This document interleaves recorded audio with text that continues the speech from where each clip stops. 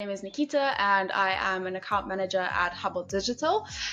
Being an account manager, I have been obviously liaising with clients on a daily basis, and a topic that I wanted to chat about today, which came up with a client, was how to create a lookalike audience using a target list from HubSpot.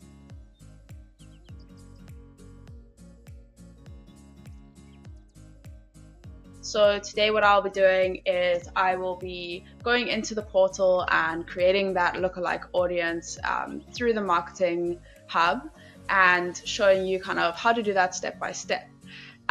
Just to kind of expand on the lookalike audiences. So what we'll be doing is, or what is beneficial, is to take a list of your current customers and use that list to create a lookalike audience, because what a platform like Facebook or LinkedIn will do is they'll use their algorithm to kind of find other companies or people who resemble something similar to your list, and obviously that means that you are reaching more people who potentially could be customers because you're basing it on your current customers. Cool, so let's jump into the portal and I can show you how to do that. So we are in the portal now.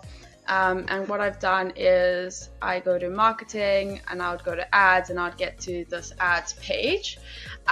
So on the right hand side, if you say create audience, then there's a few options over here, and you would want to choose contact list because you're wanting to create a lookalike audience, but it must be based off of a list that you already have.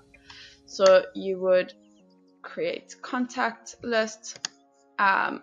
I am actually going to do it off a company because I'm going to show you in LinkedIn.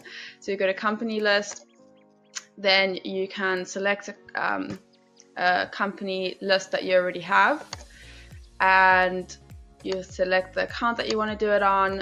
So I said I would want to do it on LinkedIn, and then we'll just call this target list. As easy as that. Say create audience, and then you will see it show up in audiences over there.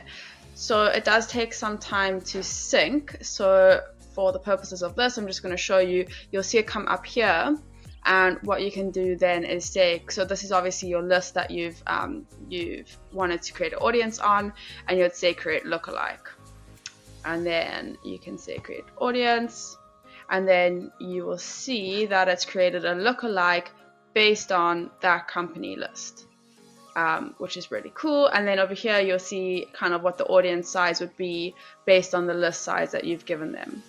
So that is how to create a lookalike audience using a target list that you already have in HubSpot. Thank you.